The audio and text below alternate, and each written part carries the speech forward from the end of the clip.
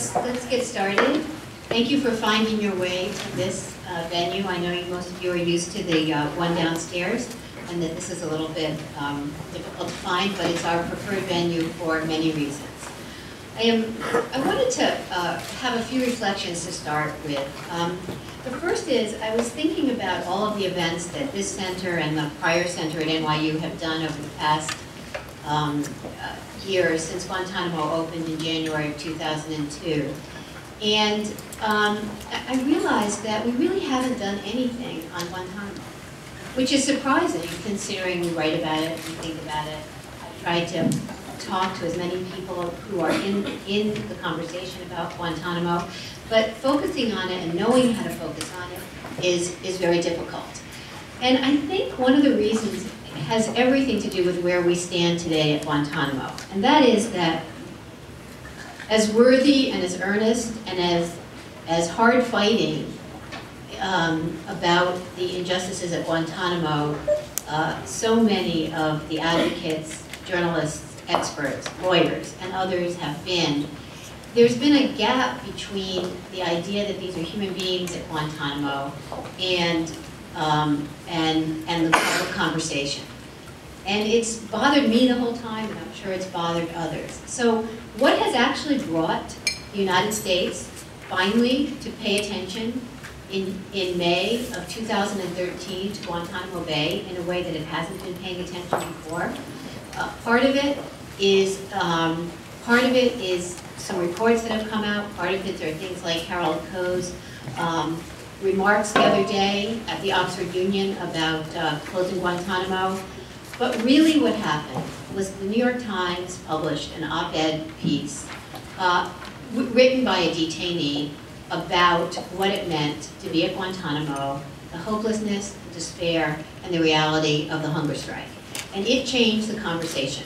The conversation went from being among 2,000 of us, or 400 of us, to a nationwide conversation. And we're going to see more of that.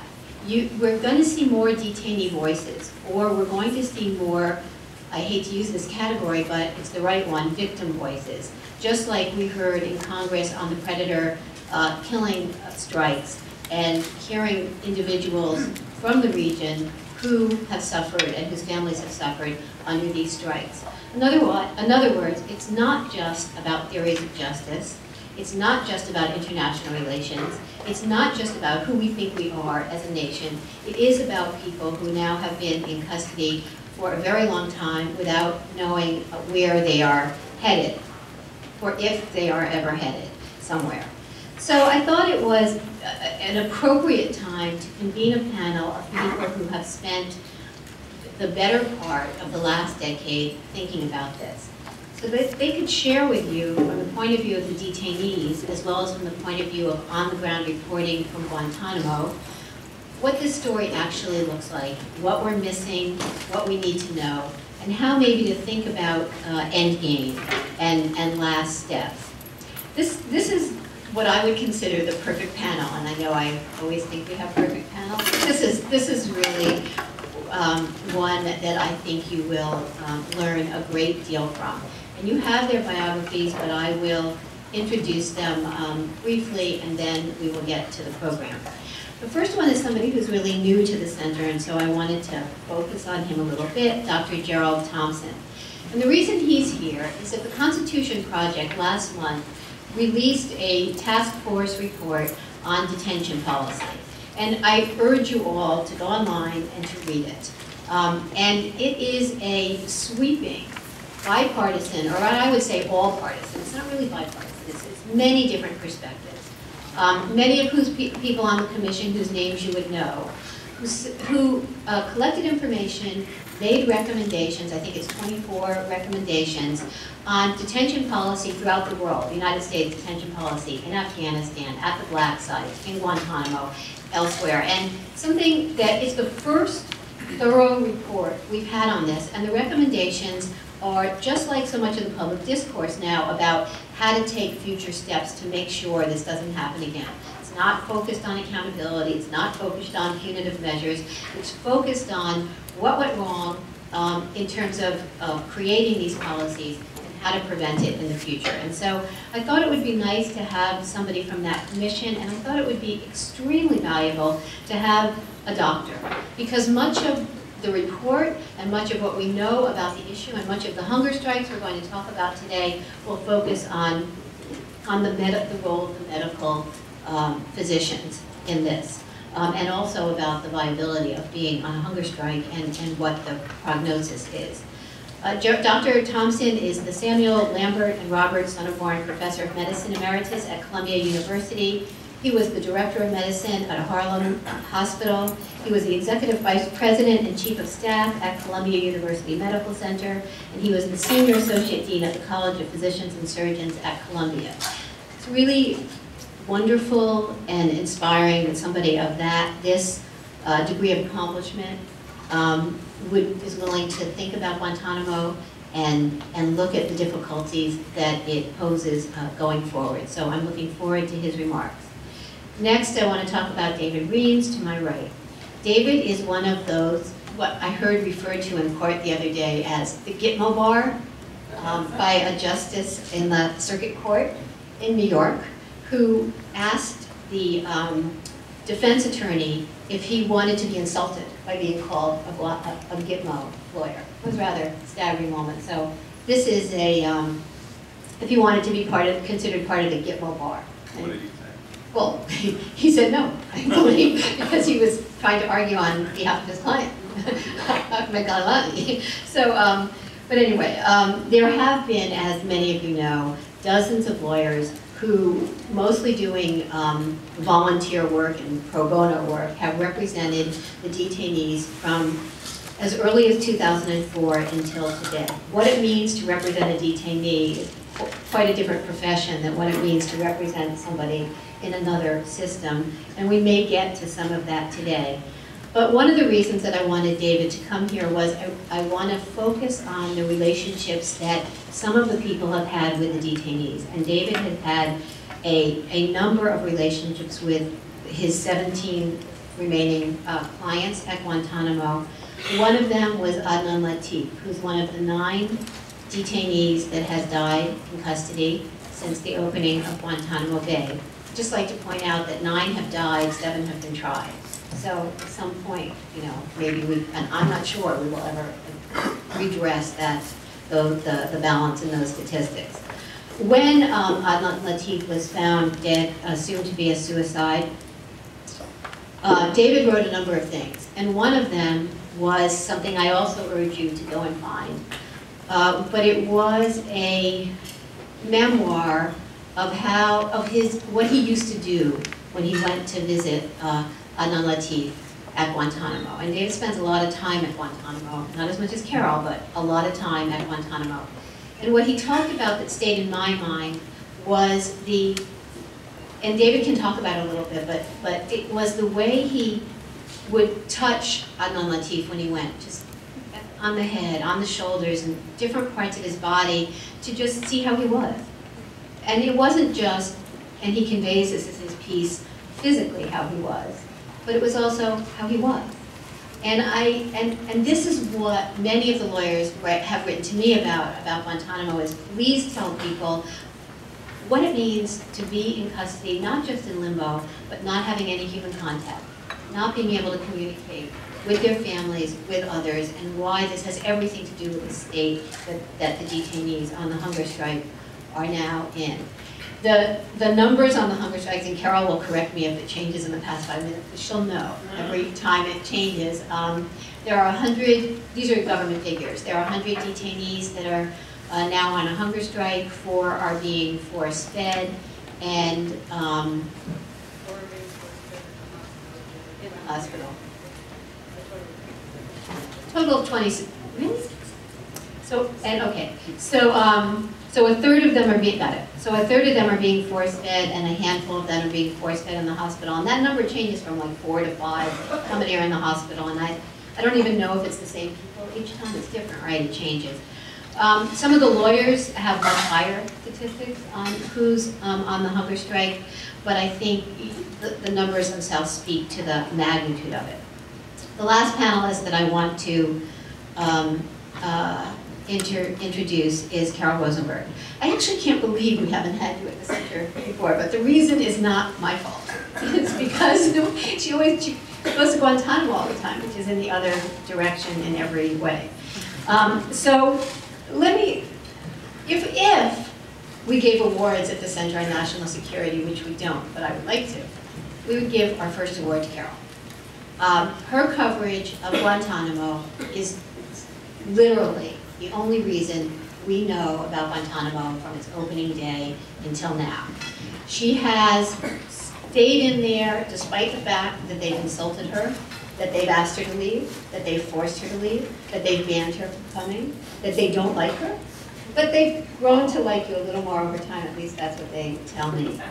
But there have been times, and I'm not going to go into details, where it would have, I think, been better for Carol's state of mind to take a break, and she hasn't. And as a result, she will be the one person who will have been at Guantanamo from the beginning to the, dare I say, end, which we're going to talk about in a little while. And so you want to read her. She's in the Miami Herald, part of the McClatchy group, and if you get the morning brief, she's on the morning brief several times a week, and so we want to welcome her. So I thought we would start with an overview of what Guantanamo has looked like, focusing, of course, on the present, but giving us a little bit of perspective from the point of view of a lawyer who's been involved for many years. And so I thought we would start with David. Hello, thank you for having me. I never thought I'd be in 2000, which is about a decade after I started, and I never even expected to start. When the Supreme Court in 2004 said that the detainees could go into court and seek relief under the habeas corpus statutes, one of my younger colleagues called and said, well, you know, I'd like to work on this. There are a number of detainees that the Center for Constitutional Rights will assign to us. Will you approve? And I said, yes, I'll approve, but I'm extremely busy and I don't want to have to do any work on this. And in 2008, I left to do this work full time. I was discouraged from speaking too close to the microphone. In November 2004, I went down to Guantanamo for the first time. It was an overwhelming experience. Interesting, appalling, just mind-blowing. When I got back, and when my colleague got back from his visit, we each slept for 2 days straight because of the emotional power of it. These men had never seen civilian lawyers, didn't have any idea what we were planning to do. Thought we were interrogators, as a matter of fact. But they told us their stories.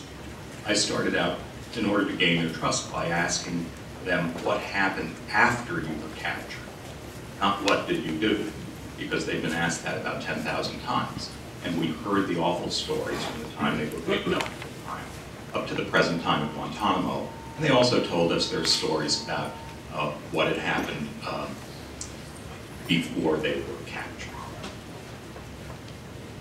The interesting thing, I guess from an outsider's perspective, is that we, their lawyers, are the only civilians who are allowed to see them. I'm putting aside the Red Cross because they don't get to talk about it. No member of the public can just waltz in. You have to have a security clearance, for example.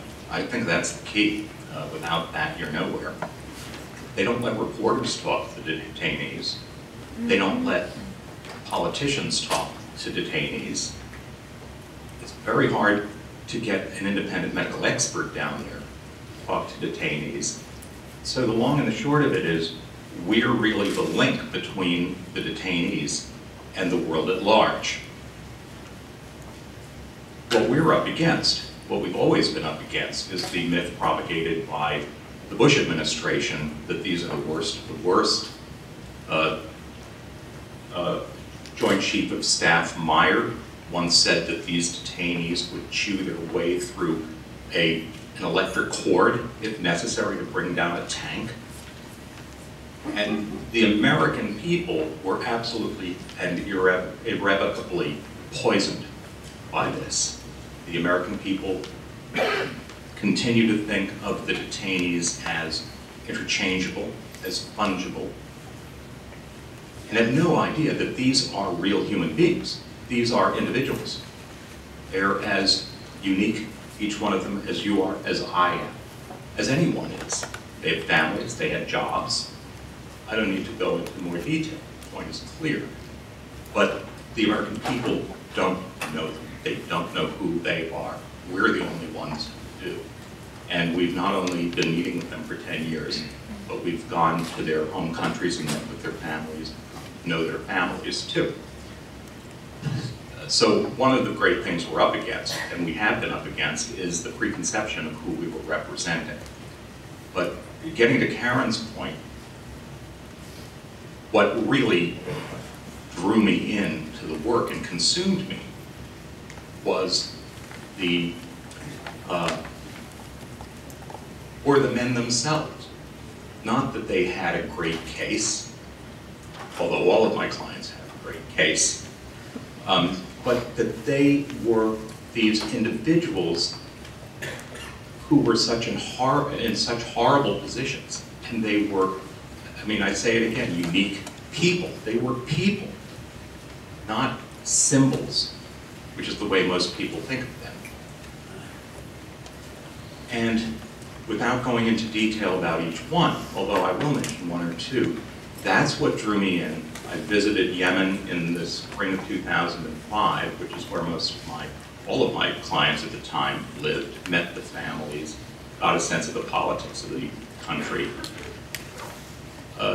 My clients over the years have consisted of a Pakistani businessman who sort of brokered fabric sales between Pakistan and Walmart or Kmart. He was lured to Thailand where he was kidnapped by the CIA. His son is in prison on terrorism-related charges, which basically boil down to immigration fraud. Then another client of mine was a big wheel in Sana'a, very prominent businessman. He was lured to Egypt under the pretense of a business deal. He too was kidnapped in Cairo. Yet another detainee was an aid worker stationed in Karachi. He was helping an agency of charity that was determined to be a terrorist organization. So he too was sent to Guantanamo. One of the most outrageous, I mean, they're all outrageous, but think about this one. A client from the south of Yemen, which is the poor half of Yemen and sort of oppressed by the north, wanted to emigrate to the west in order to find economic freedom, economic opportunity, religious tolerance. He was pretty secular. He ultimately was kidnapped in Tehran and brought to Guantanamo. I can give you the background on that, but this is a guy who was looking for freedom and Western culture. David, I just want to ask you one question, as the panel is not the same. As the panel is not as all partisan as we often do, this is our rarity for us, so I'm going to play devil's advocate a little bit here, just to ask you one question, which is that I'm just curious of your reflections on this actually, is that yes, there is a sense that, well, everybody at Guantanamo is guilty, and we know now from George Bush, his administration, releasing nearly 500, that there have been many who are not, they couldn't associate it with anything related to terrorism. So I want to just distinguish between a couple of things. There are individuals at Guantanamo who may be guilty of things that they can be charged with. There are a number of individuals at Guantanamo who are from Yemen, as are many of your clients, who cannot be returned even if they've been cleared for release, and we have a number of those. But I just want you to distinguish between the idea that they shouldn't be treated this way because they're not guilty, and they shouldn't be treated this way whether they're guilty or not guilty. And can you just talk about that a little bit? There are individuals there who, according to the United States government, committed crimes directly against the United States. The 9/11 defendants who are currently being tried. The alleged mastermind of the Cole bombing. Carol probably knows more about the individuals and the charges than I do, but these are people who are being tried for allegedly committing crimes against the United States. The mass of detainees, the rest of the detainees, other than this group of what we'll call military commission targets, haven't been charged with anything. They've spent 10 years of their lives, or 11 years of their lives, not charged with anything, and having no idea when this is going to end. No end in sight. Karen said, you know, the great number of detainees aren't guilty. I always respond to that by saying, guilty of what? They're not charged with it. What's the crime?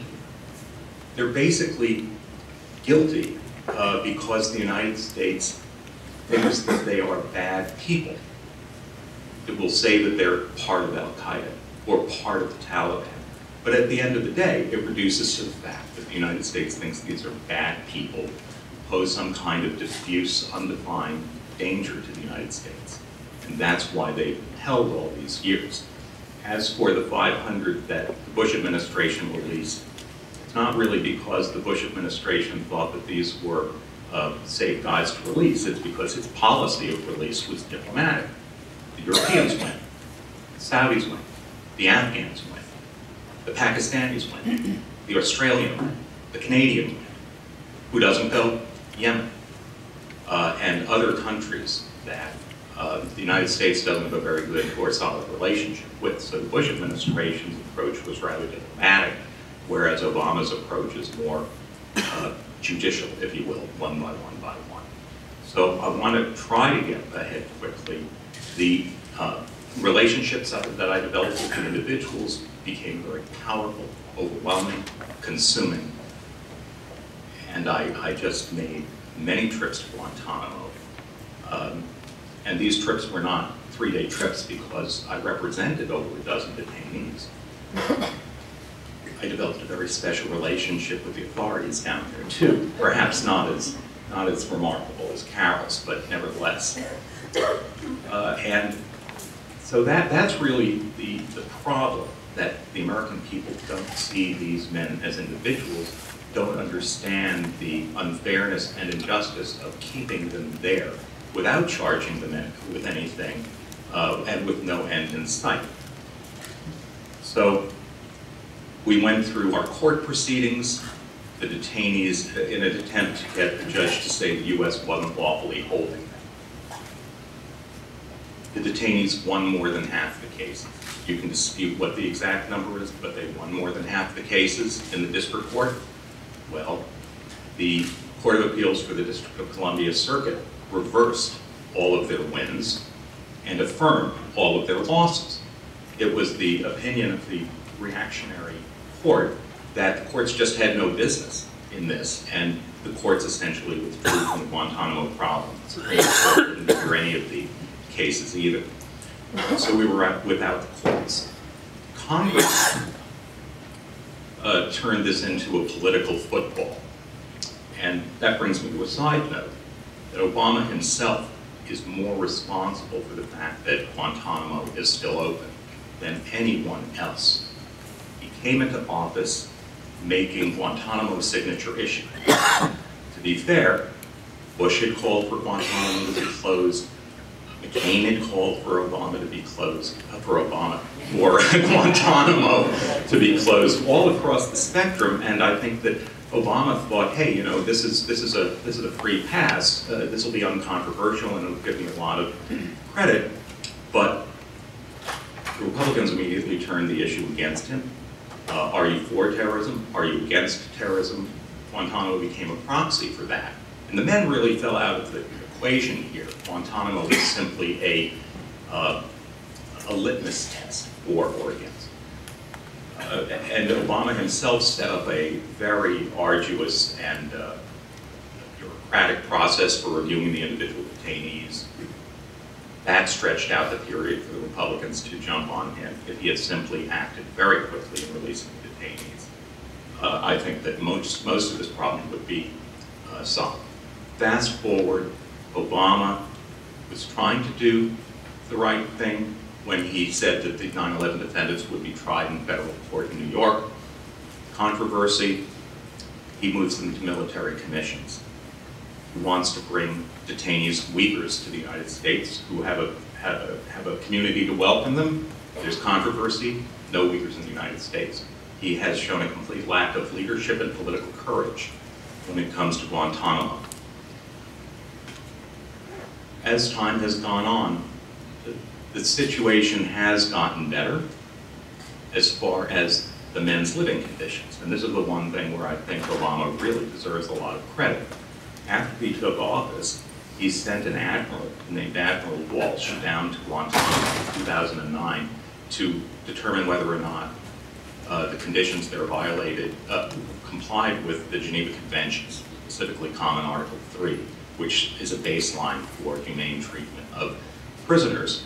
And as you might expect, Admiral Walsh came back and said, oh yes, everything is in compliance, nobody's breaking the law, everything is hunky-dory, but I have some recommendations. And one of the main recommendations was that the men be allowed to live communally and not locked up in single-room cells. We call them isolation cells or solitary confinement. The military has a euphemism for them, which I can't remember. And that began, the move to communal living began a general improvement in the conditions of confinement for the men. Courses were offered, DVDs, books.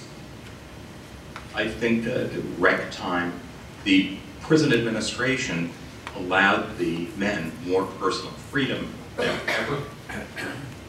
And the place was pretty quiet from 2009 to 2012. Yes, there were some really ugly incidents, like the death of 3 detainees in 2009. That was the source of a lot of controversy. I will be the first to say that there were these ugly incidents. But overall, especially as we moved into 2011, 2012, I think that it was quite tranquil, and a client I met just last week made the same point. When I went to client meetings, we had less and less to talk about. They had no substantial complaints, at least from an outsider's standpoint. And they had access to media that told them about just about everything about the world. They had Al Jazeera English, they had Arabic channels, they were getting the New York Times and so forth. We were sort of, you know, like after 15 or 20 minutes, we were hard pressed unless I brought them a Subway sandwich or a McDonald's hamburger to keep going. Then, and I know Carol fundamentally disagrees with me on this, in the summer of 2012, the responsibility for handling detention operations shifted from a commander named Donnie Thomas to a commander named John Ogden. Now, Thomas wasn't all sweetness and light, although I think that his strictness really fell on the lawyers more than on the detainees. But Ogden came in and threw overboard the enlightened, what I would call the enlightened approach to detention of his predecessors, and decided to crack the whip, show who was boss, rule with an iron fist, display power, and generally be a hard ass as far as the detainees were concerned. In September, there were 2 main camps, Camp 5 and Camp 6. Camp 6 was the communal one, had most of the men. Camp 5, mainly isolation cells. Anyhow, stormed Camp 6, had the guards storm Camp 6, including communal areas which had never been invaded before, surrounded the camp with Hummers, armed Hummers. And there was no provocation for it. It appeared to be simply a demonstration of power for power's own sake. At the same time, my poor client Adnan Latif died, and I can attribute his death, at least in part, to the inflexibility and rigidity of the command in dealing with this individual. In January, a tower guard fired on a group of detainees in a rec yard who had been there playing soccer over a dispute started by another detainee's attempt to enter the area. The tower guard fired, and some were hit and one was wounded. And then, of course, you have the hunger strike. The immediate precipitating factor was the resumption of Quran searches. It's not just the text in Islam, as far as I understand it, is holy. The book itself is holy, which I think is different from many other religions. These men just could not bear the Quran searches again, so they went on hunger strike. Bogdan, unlike his predecessors, was unwilling to sit down and talk with them about it. He wouldn't talk with them about it unless they broke their hunger strike, and they wouldn't break their hunger strike unless he talked with them about it. So it was sort of a stalemate. But because it was a stalemate, it dragged on and on and on and on. The demands broadened to basically be a protest against the indefinite detention, and now the men are going into their 4th month. Some have lost as much as 60 pounds. A number are being force-fed, and since I'm running out of time, I will just say that it's a miserable situation, and I don't see the end of it. So this is a good segue to Dr. Thomson. Talk a little bit about, I'd like you to talk a little bit about your getting involved in the Constitution Report project, because unlike David and Carol, you're sort of a newcomer to the Guantanamo conversation. And so therefore, the perspective of somebody who comes onto this as somebody with just fresh eyes is very informative for the rest of us in terms of how to reach a broader public and tell a story that will have broader echoing. So could you talk a little bit about the project itself and what you found out? Sure. I am a relative newcomer. But there's a thread that goes back and a reason for my involvement. I've always been concerned about standards of medical practice, deeply concerned about injustice and human rights. And 10 years as chair of a board at Columbia University on the professionalism aspects of medicine, and many years on the board of physicians for human rights. So I did have a background of concern. And the major reason I got involved in the Constitution Project was because I was invited. I may have been the only physician with these interests who they could find, and I was the only physician among the members of that Constitution Project task force. I am very impressed and deeply honored to be sitting here with these champions for such a long period of time, addressing this episode or atrocity at Guantanamo Bay, which will go down in our history as a terrible stain on the way this country has treated detainees, has conducted itself in manipulation of all kinds of rules and regulations, statutes, and engaged in terrible mistreatment that we always looked overseas to judge. But here we find it on our shores. There's no question that everyone, public, no question, the White House, our legislators had gone to sleep on Guantanamo Bay. They've forgotten about it, they wrote it off. The lights have been turned on, there was no more coercive interrogation, so forth. The reason that we are here talking about it now, the reason that it's been put back in the face of the public is because detainees are demonstrating. And they're demonstrating basically because of indefinite detention. We've heard details from David Remes about the ignition of this protest. But make no mistake, the underlying problem here is indefinite detention, immortal detention, as the detainees see it. No hope, no way out. And the only reason we're hearing more about it, the only reason we're hearing something from the White House is because they are protesting. And they are protesting in the only way that they possibly can. They can't march around with placards or call in people to tell them what's going on. They're protesting with their bodies, a threat to their lives by engaging in a hunger strike. There's a long history of hunger strikes around the world. The most pointed was the suffragettes in England, who engaged in a hunger strike for the right to vote, for women to vote. An interesting one because those women were forced fed. First knowledge we had of forced feeding in the early 1900s. This hunger strike then is of utmost importance to the importance of the detainees. They have their bodies, their lives, they're risking a lot, they're on the line. It's obviously of great importance to the detention center, to our government. They have all of these lives to worry about, the danger to the detainees. And face it, they also have a potentially effective protest on their hands. In the last several decades, hunger strikes around the world tend to be somewhat effective. The hunger strikers get something.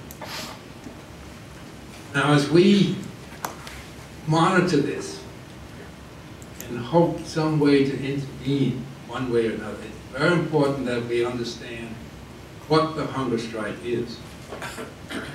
And it's not easy to do that. There are all sorts of definitions. But whether or not these hunger strikers are successful, by successful I mean, first and foremost, they don't die during the process. They cause some movement related to their protest. Depends on how the hunger strike is dealt with in the detention center. And the problem with being able to predict what the propensity is for danger or even death is that the definition of a hunger strike seems to be variable in the Guantanamo setting. You have on the one end of the scale of possibility a totally starving hunger striker who refuses all food, no food whatsoever, but does take in water. They have to take water. If you're a hunger striker and you're not taking any food, if you do not take water, well, it's over. 3 to 7 days usually. You will die if you don't take in water. Hunger strikers understand that because they've been counseled or because it's very clear that they're going to have water.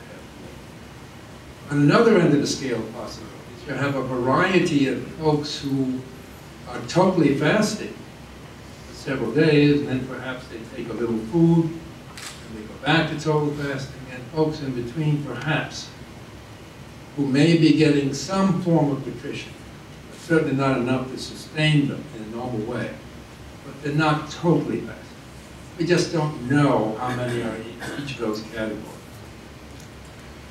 Now, if a hunger striker is taking in fluid,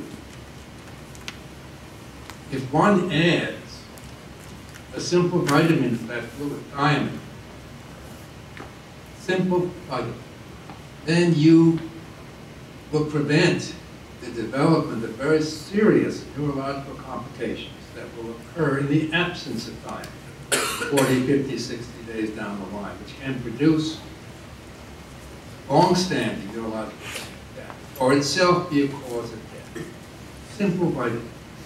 And if you include just a little bit of sugar, a little bit of glucose, not a lot, not enough to provide real nutrition, just a bit, you can forestall the point at which the body begins, that the body has used up all fat, it begins to feed on itself.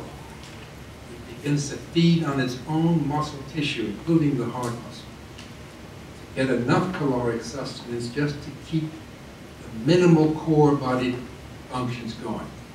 If you give a little bit of glucose in that water, you can prolong the time by weeks, sometimes months, before you get to the point where 1/3 of the body's muscle mass is gone, and that's the point at which hunger strikers in the past died.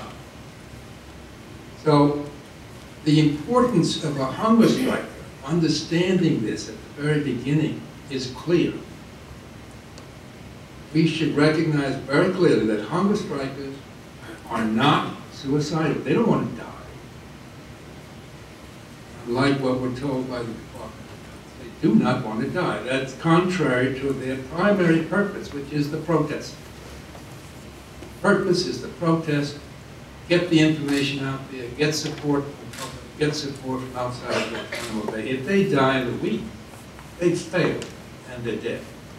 They want to prolong the hunger strike.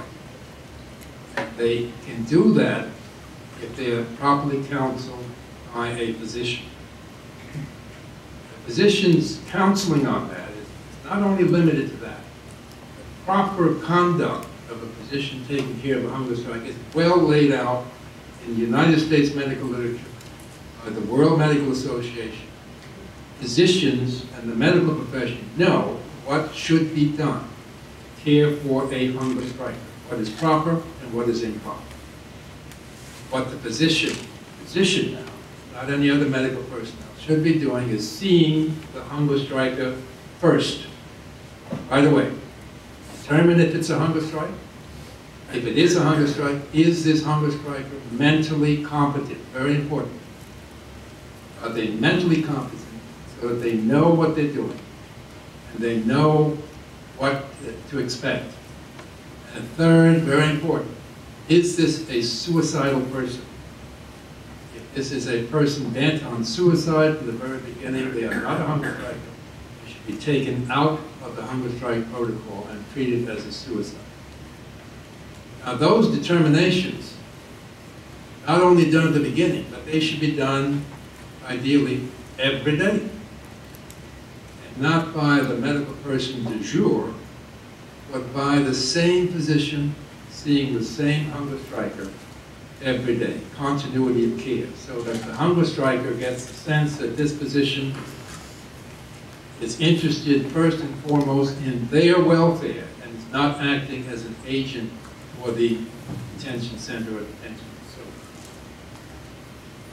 Now, all of that, of course, is obviated by the policy of force feeding.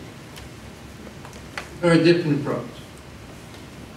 The physician is not guiding or caring for the hunger strike, but the facility or some authority has decided that at some point during the hunger strike, feeding will be done. And it will be enteral feeding, that is, food will be somehow inserted into the gastrointestinal tract. Now that, by protocol in the past, that has been done even before a physician would agree that it's necessary. It's done at the point where the hunger striker is in good enough physical shape, even though they've been fasting, so that they can physically resist. So the process of force feeding then has become a great concern, not only in Guantanamo Bay, but internationally.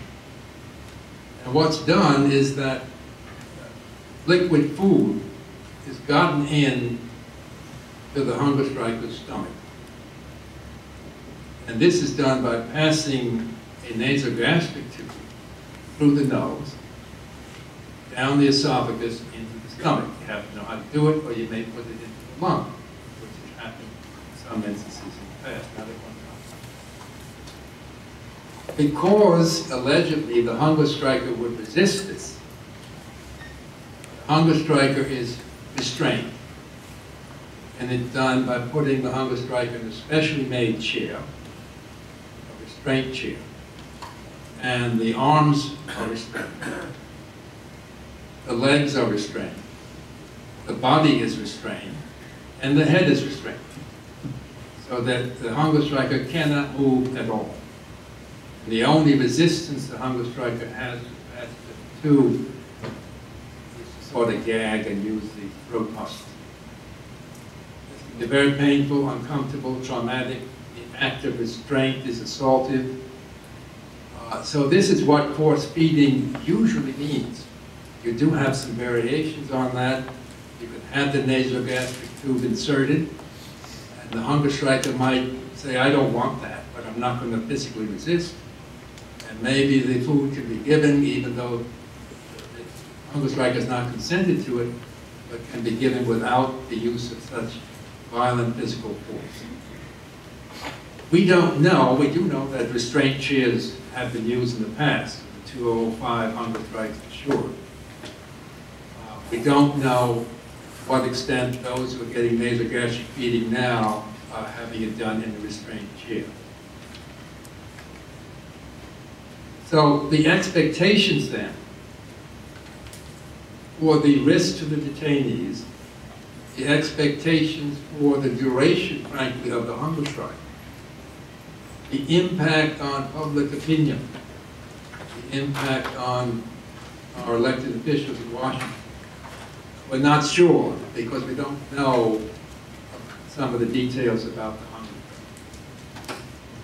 I would say this about this particular hunger strike. I don't know whether this is valid, and I certainly would like to hear David and Carol on this. I think this hunger strike is a little different, a lot different. And it's my understanding that the 2005 hunger strike at Guantanamo was in two phases. The first sort of stopped because the hunger strikers may have thought that the folks there were going to try to get the Geneva Convention Article 3 applied. And when that didn't happen, it was presumed to figure. And late during that hunger strike in December, they ordered the Bureau of Prisons to advise using the restraint chair. Now, true and related or not, 131 hunger strikers went down very quickly when the restraint chairs were put in place. And went down to 3, I think, a week later. So there are those who feel that the brutality of the force feeding had something to do with breaking that hunger strike. But you had to believe, at least at that time, there was more hope in the minds of those hunger strikers than they had when they started this hunger. No question that force feeding is uncalled for. It's been judged to be cruel, inhuman, and degrading treatment, and depending upon the level of brutality involved, torture. This by the World Medical Association, by scholars and medical specialists in this country. So if indeed force feeding using restraints is going on now at Guantanamo Bay, there are serious, serious breaches of medical ethics going on. I don't think we know who's doing it. In the past, we've had the assumption that physicians were involved in the circuitry of making decisions on the protocol and actually involved in passing the tubes during the force feeding process. I doubt that now, since it appears that the contingent of additional medical personnel that came in included enlisted medical technicians or medics and nurses, but not a lot of doctors. And one wonders, we should know,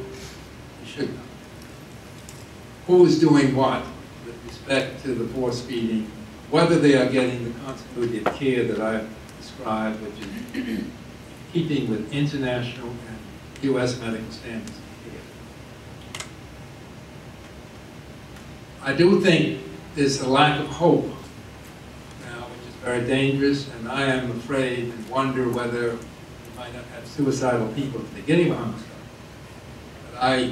But I just hope we don't get hunger strikers morphing into martyrs if this thing continues and there's no response. One last thing I would say, offer. I think we need to have frank transparency about this hunger strike and what's going on now in Guantanamo. We had, between 2001 and early 2005, a time of secrecy. None of us knew what was going on. Some terrible, terrible things happened. Capture, detention, torture, interrogation, whatever. in the Middle East and at Guantanamo. We didn't know that until it was over. This is different. The lights are on down there. They should be. There's no national security reason for not knowing what's going on with these hunger strikes. The lights are on, but the door's not open. We don't know. We can't fully explain these numbers and who's getting what treatment and exactly what's going on. I think we need to have a call here for transparency, not only so that we can know what's going on with these hunger strikers, but also if they are doing force feeding, they are doing that in Macy's window, they are engaged in unethical medical practice, and improper medical practice. We ought to know that. We should not have the comfort, luxury of saying, well, we didn't know. We should know. I think the demand for transparency is quite important. Thank you. A couple of notes. One that David passed me.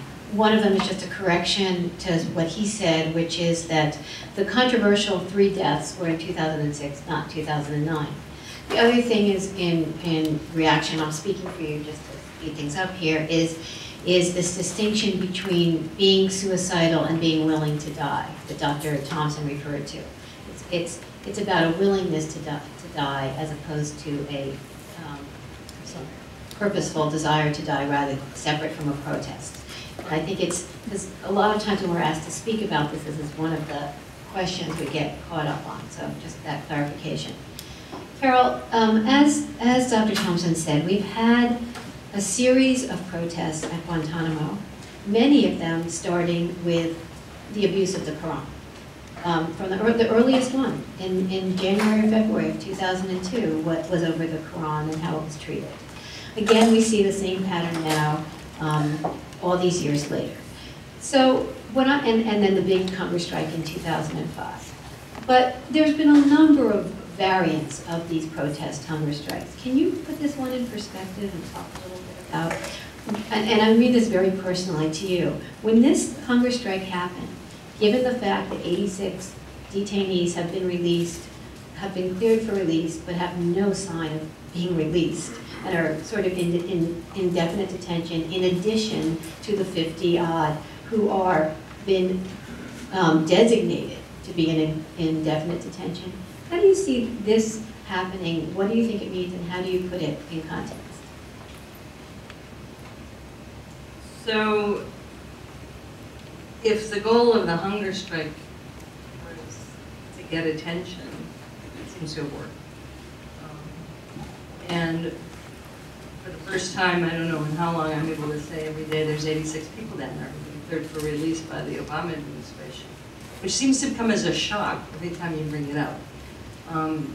So of the 166 men down there, the Obama administration decided in 2009, that 86 of them really should not be there. It doesn't mean they were, as my editor wanted to insert at one point, not dangerous to anyone, and it doesn't mean that they aren't angry at us. We've held it for a dozen years. But that a conclusion was made about, I'm coming back to it, okay. A conclusion was made in January 2010 that 86 people should really not be there. So now we have 100 of 166 people on hunger strike.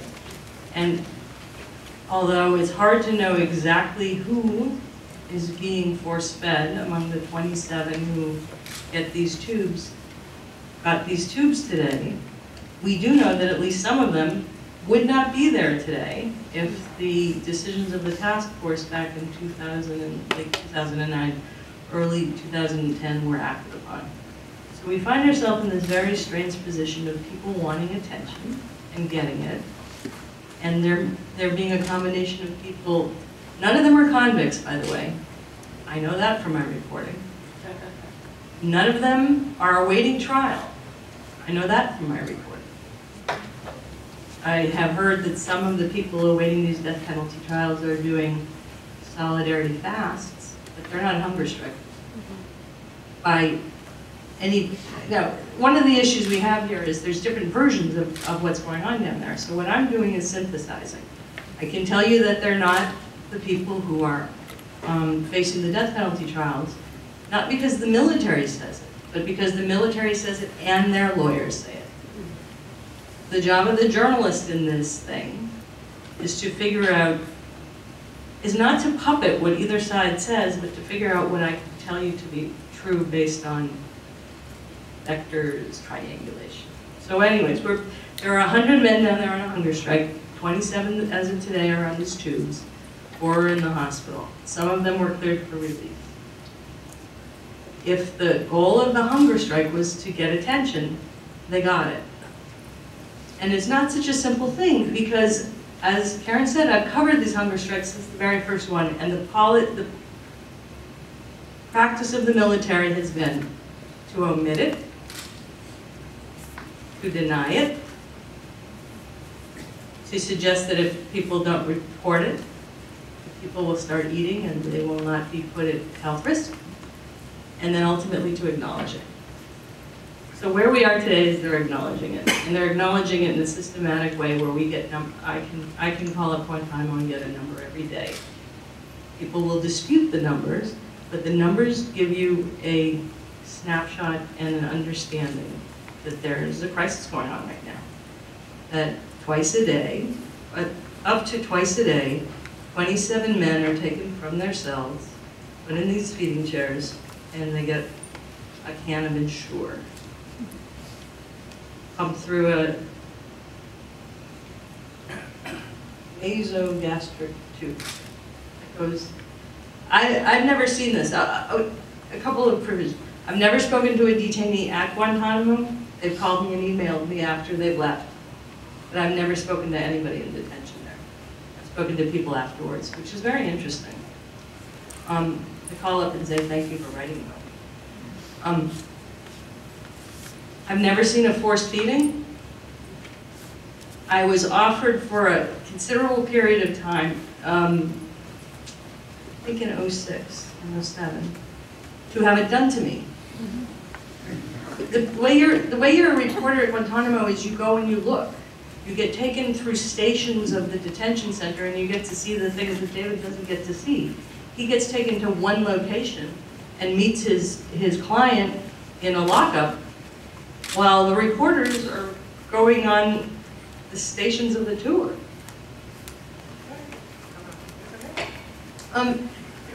So one of the things you do is you go to the hospital, where no defense lawyer has ever been able to meet their client, as far as I know.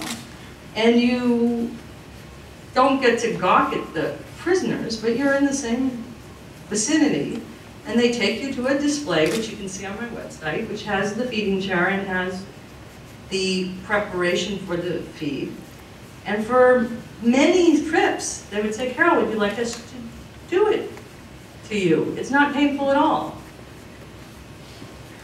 So it's, you're a journalist. It's kind of an it's not an interesting, it's an uncomfortable position to be put in. And so you do the journalism thing. You try to figure out, well, what's the value of this? If I sit down in this chair and I agree to have it done to me, and it's not particularly painful, it's meaningless because I'm complied. I've agreed. This is my choice.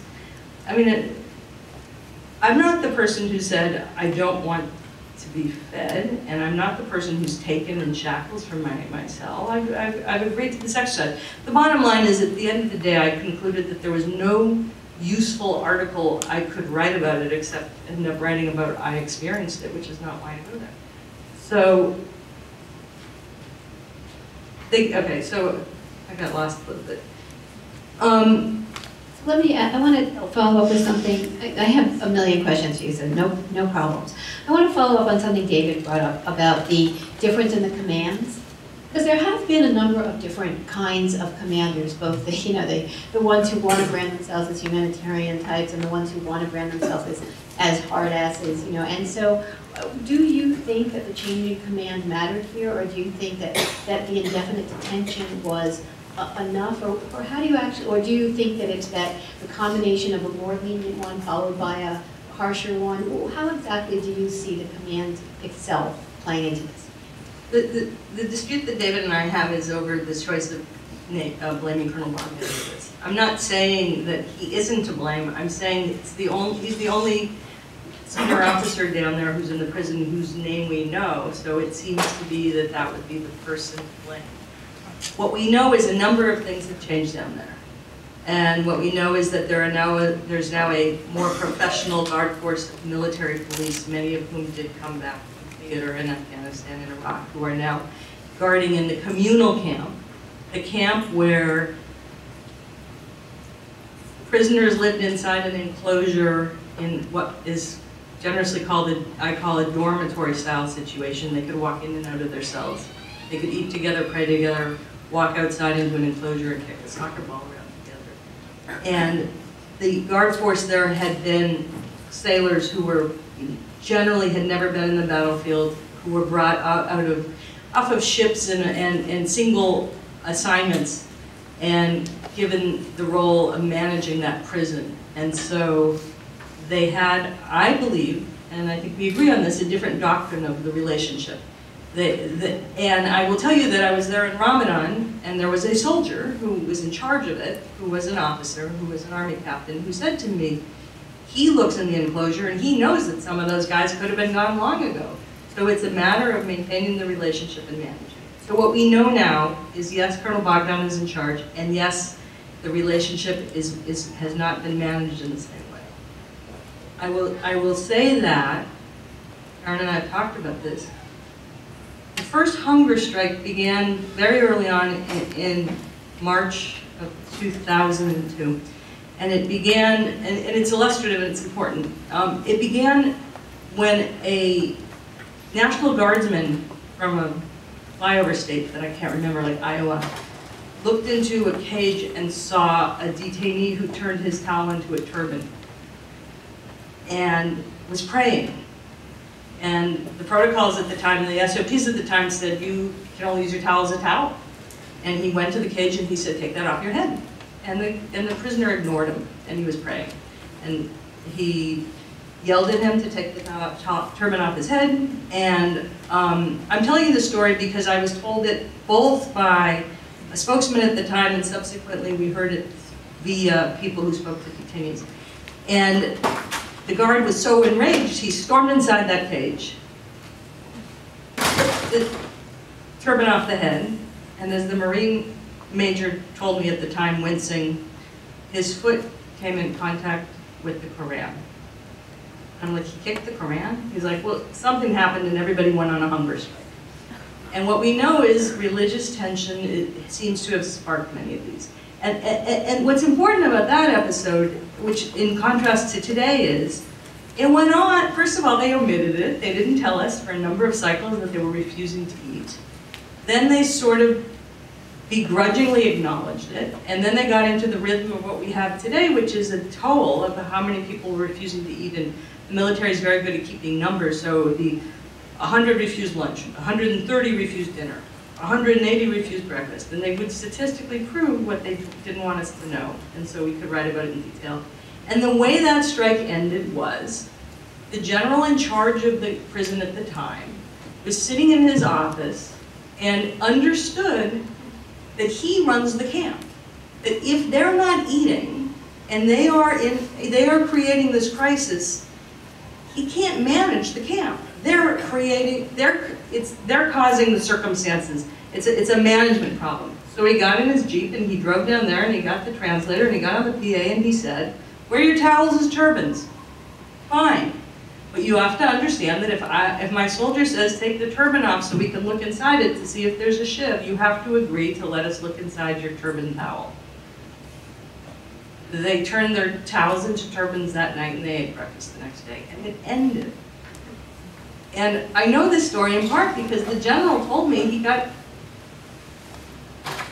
hate mail is probably too strong, but people said to him, "You're coddling the prisoners." And his position was, I have to manage people in cages. I have to manage prisoners in cells, and I figured I found a solution so that the management worked.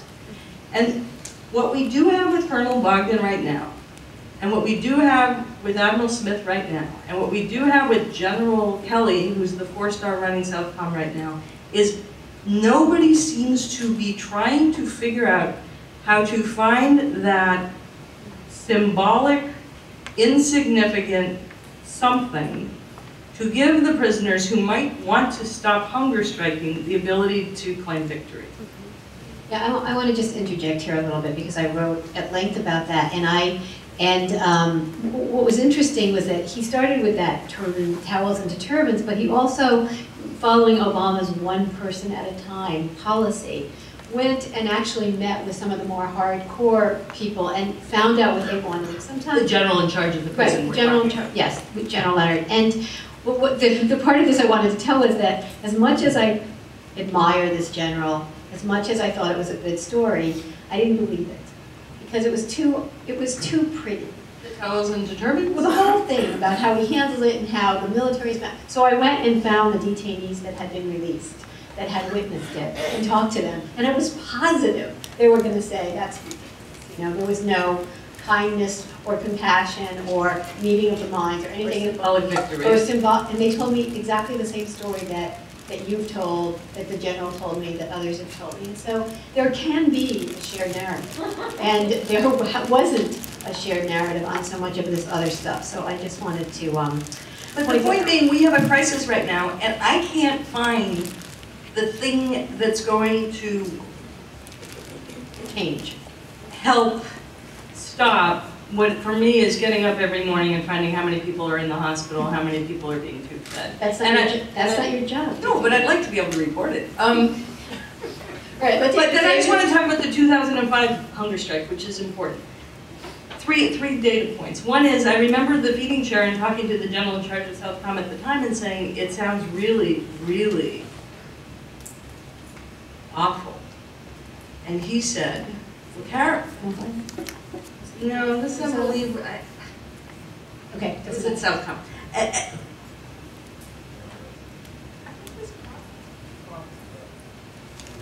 Okay, go ahead.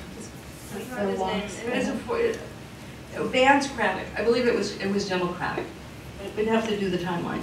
And the answer was, but Carol, they were spitting up the food. They were figuring out how to vomit up the food. And so we needed to stabilize them so they would take the nutrition. And what that says to me is the entire narrative can be true, and what they think is a logical solution, someone else sees as a cruel solution. And how do you answer that? They have decided, you have a whole debate about this, and they do, you will, whether or not they should be force-fed. They have decided, this government has decided that they will not let them starve at Guantanamo Bay. That they have decided that they're going to force-feed them. I can tell you all the different reasons why they say it, I've written about it, but they've made this decision. So in 2005, yes, the chair may have broken the strike, but the major difference between then and now is that in 2005, prisoners were leaving. They were being repatriated. It wasn't that it wasn't that the last person that everybody knew left was Adnan Latif, who went home dead. They were leaving, and the Bush administration was sending them. And that there was the possibility that you could leave Vietnam. And if you talk to people down there who actually think about this issue, they really believe that 1, 2, 3 of these transfers of these people, presumably, who are among the 86 who are theoretically good to go, if they let a couple of them go, this crisis, I'm not saying that, everybody's going to go back to communal and they're going to be, I'm hoping that some of them are going to be eating communally this Ramadan. They were eating communally last Ramadan. But that something, it feels to me as the reporter who's done this, like something has to happen to change. If the military can't think of anything, and the president can't figure out how to get out of there the people he said could go, something has to happen. I think it's easy. Okay.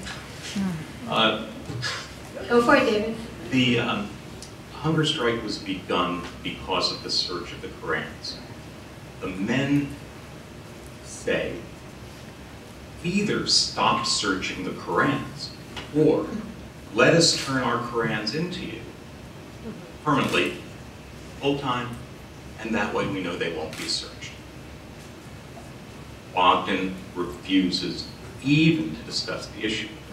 I think that the men would be encouraged if the government started transferring some detainees, but I don't think that that by itself would end the hunger strike, because you still have this very, very basic problem with the Koran searches. On the other hand, I think that many men would stop their hunger strike if either they stopped searching the Koran or they allowed the detainees to hand them in. And that can't happen if the administration is unwilling even to talk to the detainees. So that's one point I'd make.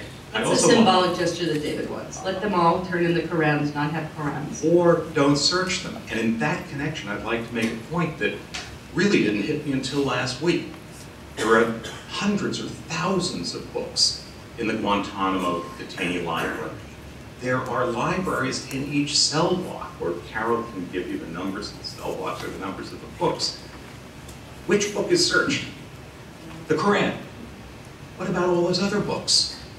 And if the detainees think that the Koran's going to be searched, they just hide their shivs and their AK-47s and apples and stuff like that in Harry Potter.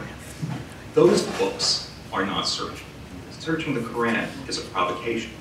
It is a conscious provocation. It's a deliberate provocation. And here's how the detainees responded. We're hearing from folks who are deeply embedded in this situation. They're there on the ground. And I have to say, from a distance, I'm surprised that there is a belief that a local policy change could stop this hunger strike. I had a sense that a behind-the-scenes power behind this hunger strike was the loss of hope and the prospect of indefinite detention. They saw nothing happening, nobody moving, no change in policy, and even those who had been freed to leave were still there. Now, the question I have is, can you attach a relative comparative power to indefinite detention as compared to these local factors which might be corrected by local policy? Do you really think that the hunger strike would end if we changed the policies that ignited it on the ground at Guantanamo Bay without having any potential for ending indefinite detention? One sentence, the hunger strike won't end. Somebody's been on a hunger strike since 2005 there. The question is, does it have to be 100 or 160? In my... I think Carol's right. I do think that if the administration of Guantanamo said, okay, we'll either let you do A or B with the Koran, a lot of men would stop hunger striking. Even if the hunger strike ended entirely because of these local changes, what the hunger strike has succeeded in doing, as Carol said, is getting attention. People forgot about Guantanamo after President Obama took office. He said, I'm going to close Guantanamo. Everybody thought he had closed Guantanamo. And the hunger strike reminds people that Guantanamo is still open for business. It's refocused everybody on this. It's become a national issue again. And I think that's going to pressure politicians and other opinion makers to really try to accomplish something this time. And I just want to say one thing. I've sort of had a guiding principle since the first 20 men arrived there, which is they're not all one thing. You may dress them all alike, and you may keep them all under the same conditions, and they may have at one point described them all as the worst of the worst. But what we've learned in 12 years is that these are really a range of extremely different men who have different attitudes, who suddenly are doing, 100 of them are doing the same thing at one time. But I don't believe that 100 of them have to be doing the same thing at one time. They come from different countries, they come from different cultures, they have different attitudes towards their detention. I mean, even if we don't like what we read on WikiLeaks from the military intelligence assessments, even the most, military interpretation of who they are makes it clear that there are a very different range of people who have all made the same choice, and I assume some of them would make different choices. I mean, this is my thing. If presented with some sort of a symbolic gesture. We're going to take one more comment and then open it up for questions, and so get your questions ready. I just want to make sure I call attention to the Constitution Project's report on detainee treatment. Almost 600 pages. It is a tremendous educational document, an outstanding reference document for any interested in what we're talking about here. I also want to call attention to the fact that we have one of the superb investigative attorneys who did a lot of the work, digging all this stuff up, interviewing people here with us. And that's Catherine Orchid-Pleaston. She has become a major resource on all of this. We all owe her a great deal. So your questions, and if you don't have any, I of course have more. So we'll start over there. Wait for the microphone, and please be aware that this is being taped, so identify yourself and know that there will be a record. Thank you. I'm Bob Herbst. I'm a civil rights lawyer in New York. I'd like to know why it is that 86 people that Obama says should be released are not being released. What are the obstacles in Yemen and elsewhere? Why can't Obama find a place to release them? Well, for one thing, Obama said he would not send detainees back to Yemen, and Yemenis constitute 56 of the 86 who are cleared for release, so that leaves you with 30 others. It's uncertain how much progress Ambassador Dan Friedman made in making arrangements for the other 30. Half of them, I understand, it's a question of just sending them home. The other half, it's a question of resettling in other countries. But the main point is that until President Obama lifts this moratorium on transfers to Yemen, there is no hope. He's not going to find countries to take 56 Yemenis. He can hardly find countries to take Uyghurs. To take Uyghurs, perfect example. We have this problem, and recently officials have said, we don't see Obama lifting this moratorium for the foreseeable future. You talk about the waiver? That was my next point. Now, there is a way that President Obama can transfer detainees if he wants to. Congress passed a law, the National Defense Authorization Act, which is a fiscal year budget act. So there's the 11 Act, the 12 Act, the 13 Act, the 14 Act. And Congress imposes certification requirements on the Secretary of Defense as a precondition of transferring a detainee. And the certification requirements essentially require the Secretary of Defense to say, the receiving country will make sure that this guy never engages in terrorist activity. Of course, that's a standard that nobody can make. It's practically a zero-risk standard. However, there is another provision of the same law that says that the key certifications here don't have to be made, or can be made on a looser standard if the Secretary determines that the transfer is in the interest of national security. To me, that gives the President all of the authority and all the flexibility he needs. And the only thing that's lacking, and it's everything that's needed, is political will. Gabor.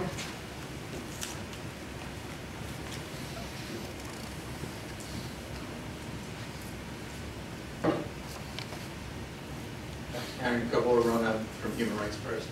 I've been following Guantanamo since the beginning, first at the ICRC and now at Human Rights First. And I was never more optimistic about its prospects for closure than on the day of Obama's first inauguration, which I watched from Guantanamo and sat with a number of human rights colleagues, and we all said to each other, thank God we're never going to have to come back here again. But I was never more pessimistic about its closure than last week when I talked to a Rotary Club in central Pennsylvania.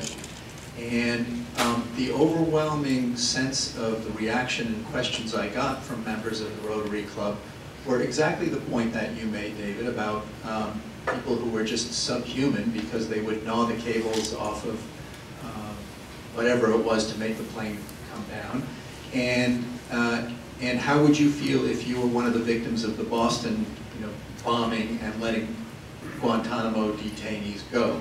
I think this was perhaps the most instructive lesson that I've had about Guantanamo in a long time. And I wonder how any of you who have been, and like me, in the mix of the policymakers, the planners, the opponents as well as the supporters, we are living in something of a rarefied atmosphere here, whereas it seems to me that despite the amount of attention that this is garnering right now, I'm not sure that there's any significant change in public opinion about who's at Guantanamo and what the dangers are of letting Guantanamo detainees go. Do any of you think that I'm misreading the American public, and do any of you think that what the American public generally thinks about Guantanamo isn't going to be determinative? Anybody want to take a stab at that? Generally, my readers don't care if they start. I would say generally my readers wouldn't care if they start to death. If they starve to death at Guantanamo Bay, this is not an issue that people give the kind of detailed thought about what does indefinite detention mean, what does the right to choose to starve yourself mean. It just, Gitmo seems like it's, frankly, to a lot of my readers, like it's just been around forever. I just want to say something else, the question about why the 86 can't leave. The Obama strategy at the beginning was they had an ambassador who was traveling the world fashioning individual solutions for individual cases. Taking somebody who, for example, maybe couldn't go back to Yemen and getting perhaps, and it has happened, Switzerland, to agree to give them a kind of an asylum resettlement package, one at a time, and they would, and particularly pathetic cases at Gitmo, he would be able to, in some instances, sell. And a country would agree to take that person. Like I said, it was almost like a refugee or asylum status. Well, and they made quite a bit of success on it, to my surprise. There are Guantanamo detainees resettled in countries during the Obama administration that include Switzerland, Spain, Palau, sort of settled, Cape Verde, Germany, help me out here. I mean, Bulgaria. Oh yeah, Bulgaria, as we all know, Bermuda. And the two Uyghurs recently went to El Salvador, and they had quite a bit of success on this, which was quite impressive because the fear is always that somebody will be released and they'll come back and become a terrorist nightmare. And so what they were saying is, fashion an individual solution, get a country or a community to commit to them. And fundamentally what happened is, Europe lost interest in this exercise because we wouldn't take any. We have people at Gitmo, you're an attorney, who are under court, or three Uyghurs who are under court release orders, unlawful detention, habeas release orders, Judge Urbina. And so there was a plan at one point to bring them to the States. The judge said, let them go. And the thing is, they can't go to China. And we don't want them in Afghanistan, and I don't think they want to be back in Afghanistan. And we wouldn't take them. So it got to the point where, if I understand correctly from people in the administration, we just couldn't find countries that were willing to do what we wouldn't do. And then there's the overarching Yemen problem, which I would remind began in 2010 when Omar Farouk Abdul-Muttalib was arrested with this underwear bomb thing.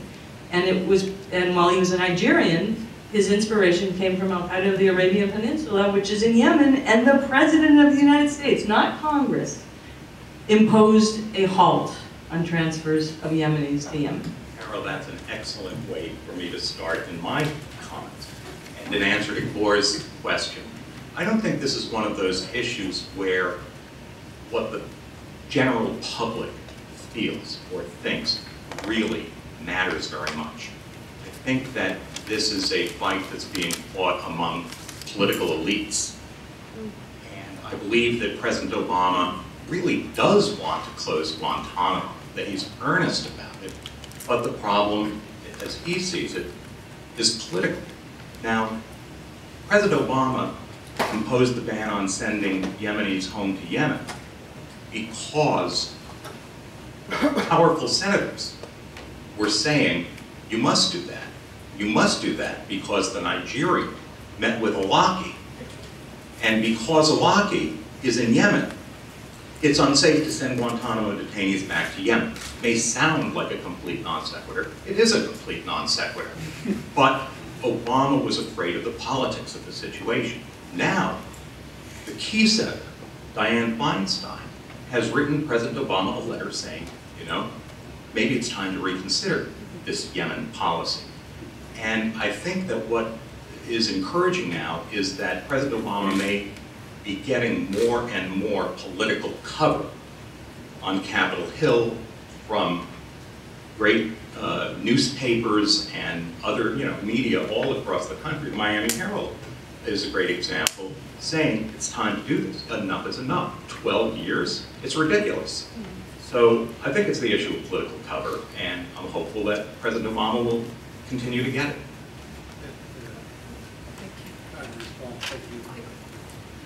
I do think public opinion should be important. And the little biopsies we get in our discussions with people may be helpful. But if the prevalent public opinion in this country is that what's going on at Guantanamo Bay is of no importance, let them die, let them starve. It's either because they don't know. They don't know what we've done on behalf of national security, what they are doing on our behalf. This is not behind closed doors anymore. This is not 2002 where we don't know. We can find out if we think it's important. We can find out. And if our attitude as a public, let them die, don't care about Guantanamo. So, this says something very bad about where we are. so we're famous for ending on time. So today we're going to become famous for not ending on time because we started late. So we're going to take a couple more questions, starting with this one right here. Thank you very much. Thank you for this excellent panel. My name is Stephanie Rugoff. I'm here from World Can't Wait. And we feel that public pressure is very important in closing Guantanamo. We're trying to raise money this week to put a full-page ad in the New York Times on probably the 16th of May, right before the 100th day of the hunger strike. I gave out to about 2/3 of the people here a copy of the ad and a letter explaining it. I ran out of copies, but you can go to our website, worldcan'twait.net.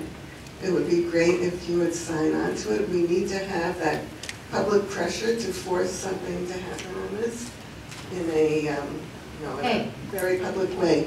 And if you want to speak with me afterwards, I can talk to you. Okay, we have a question over here. You've shamed me because I so quickly dismissed the influence of public opinion. That kind of public opinion is very supportive, but I don't see the opponents coming out with petitions, keep it open, keep it open. So I think what you're doing is great. Not yet. Not yet. Not yet, okay, okay. Wait for the microphone. Look to your left. Hi, I'm Charles Church. I am a human rights lawyer. My question, and I don't think I've missed it, is I haven't heard anybody talk about the ones who are not cleared for release or transfer, are not part of the 9/11 or the cold groups, but who are not going to be prosecuted and who are not going to leave. President Obama and his task force defined 46 of the 166 as indefinite detainees. Too dangerous to release, no evidence that could bring them to trial. There is a population or a category of detainee at Guantanamo as defined by the Obama administration as forever detainees in a forever war. Well, it's our Until the end of hostilities. It's our position that all of them should be released, but the ones who are cleared are the easy cases. So we'll take care of the easy cases and then move on to the more challenging cases.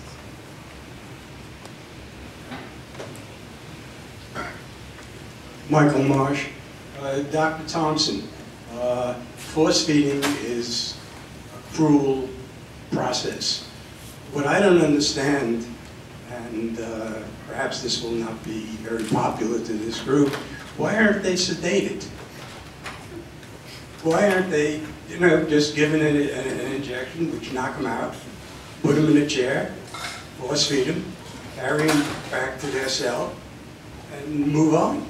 I just don't understand why they need to, you know, do this whole inhumane process. It's a revealing question. First, if they did sedate them, of course there wouldn't be the suffering they go through when the tube is being jammed down and everything, whatnot. But it would still be clearly against their will, which is a human rights violation.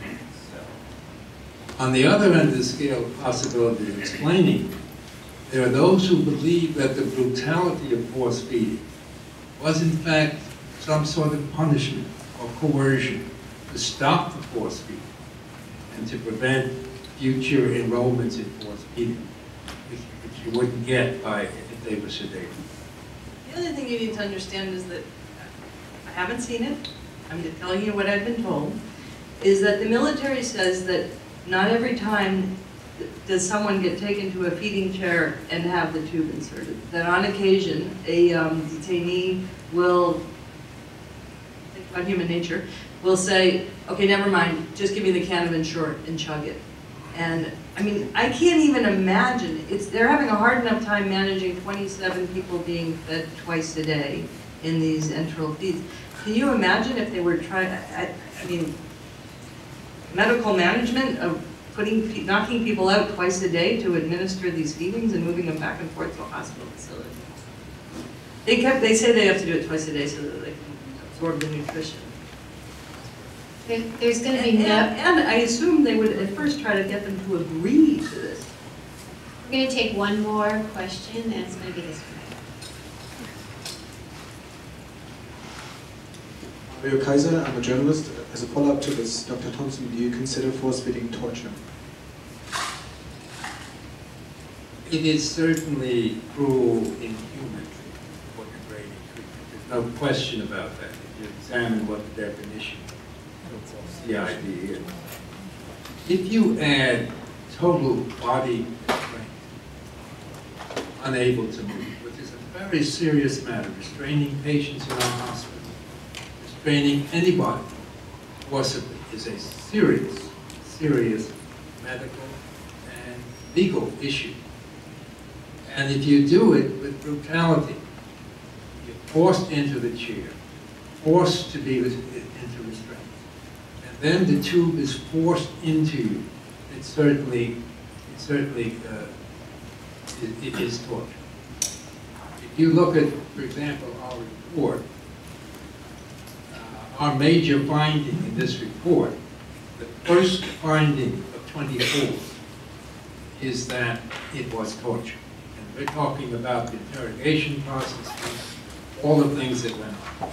And there's an elegant background memorandum in the back of the report which explains how we came to the conclusion that these interrogation procedures and methods were in fact torture. It wasn't based on our sitting around a table saying, well, I think that's torture. Now, that would bother me. But there's a real process for deciding why it was torture for CID. And what's being described for force feeding certainly would qualify, if it's done brutally with the restraint here, would qualify as torture. So I'm going to bring this to a close, and I want to make a couple of reflections. I think it's quite appropriate that we ended with a question on torture, which hadn't been in my mind when thinking about this conversation. Because in the original redefinition of torture by the Bush administration, the basic line was it had to be, organ failure or near death, or as some commentators said, death. We are talking about organ failure in terms of the hunger strike. That is one of the things that will happen should they die. This is an appropriate ending, or an appropriate symbol, whether or not we want these individuals to be seen as symbols. This is all the same policy that started in 2001 and that we have not recovered from. And the fact that it looks this way is appropriate. This is all the same story, and it is always going to look this way until it ends.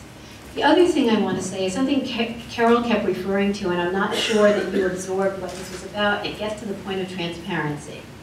We have never, from the beginning of Guantanamo, had numbers. And the Obama administration has said, we will do this on our policy is a one-by-one policy. But they still don't give us numbers. You call up and you get numbers in the morning. Well, there are 100 detainees that are on a hunger strike. But it's always, it used to be, how many people are at Guantanamo? You'd call the Bush people and they'd say, well, approximately. What do you mean approximately? You can't count?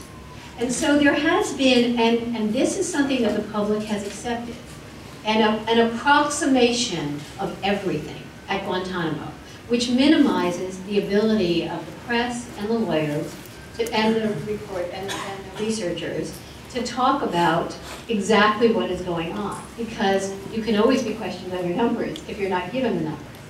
So again, I say, and the same thing with the hunger strikes, we've come to the appropriate, what I think is the end point of this conversation.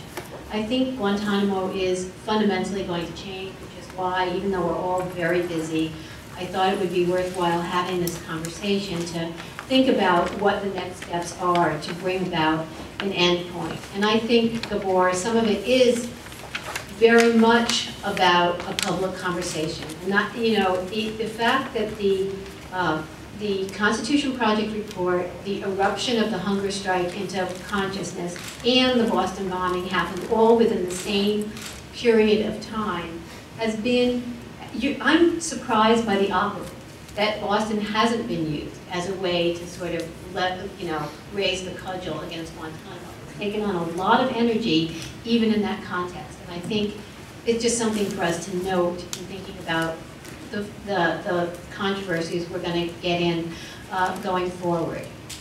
I think the final thing is that this idea of hopelessness. There is a psychologist who's done a lot of work with the Guantanamo detainees and with some of the ones accused terrorists in the prison system here, but mostly Guantanamo detainees, who has this theory now, and she had it on the eve of this hunger strike, of phobia of hope, and what it means not to have hope anymore.